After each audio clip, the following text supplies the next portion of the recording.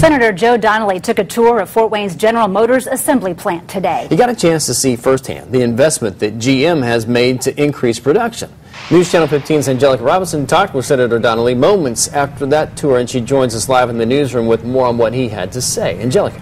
Senator Donnelly said the construction going on at the GM plant is incredible. Today he got a chance to talk with leaders and take a tour of the facility, and they discussed operations there. Now this is his first look at the $1.2 billion expansion of that plant. Work for this began back in 2005. Donnelly says he's impressed by the cutting-edge technology.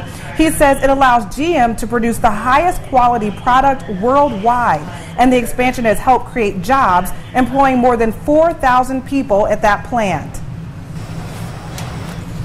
The UAW and the company are all leaning together as one and making sure that the growth continues.